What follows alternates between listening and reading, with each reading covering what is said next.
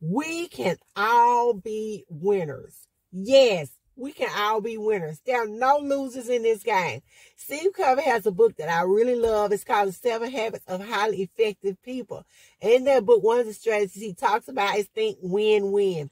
And basically what he's saying is there's no need for anyone to lose. We don't have to be competitors. We can all win. And I'm going to share with you what I mean.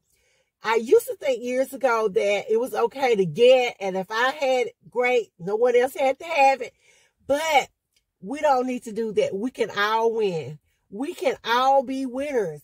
There is enough to go around. And I got that saying from Louise Hay, who says it doesn't matter. If you go to the ocean, whether you take a thimble, whether you take a bucket, whether you take a pail, whether you take a pipeline, it does not matter.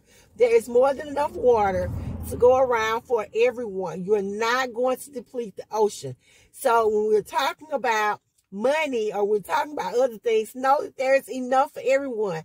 So if you know something about how to get a financial blessing, how to prosper, how to start a business, how to do anything, it is okay for you to share because there is more than enough for everyone. There's more than enough to go around.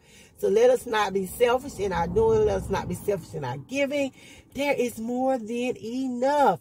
We're going to think win-win. And one of the ways we're going to prosper, we're going to do better as a community, as a society, is we're going to have to stop thinking about so selfishly and start to think win-win.